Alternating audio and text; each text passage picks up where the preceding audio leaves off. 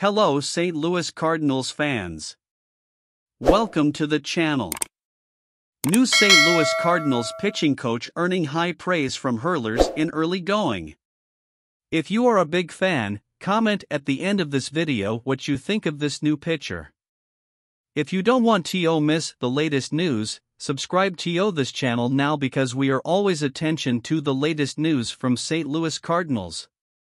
One of the great white whales of Cardinals player development has been the building and growth of a pitching lab designed to maximize the organization's use of modern methods and technology, guaranteeing they don't fall far behind the industry curve. Ground on the building isn't set to break until after spring training. Ground for the development, the team hopes, has been softened with the promotion of Dusty Blake to pitching coach.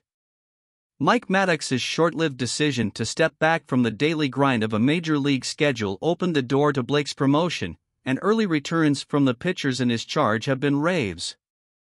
Already leave your like on this video, because this is very important so you don't miss the latest news from St. Louis Cardinals.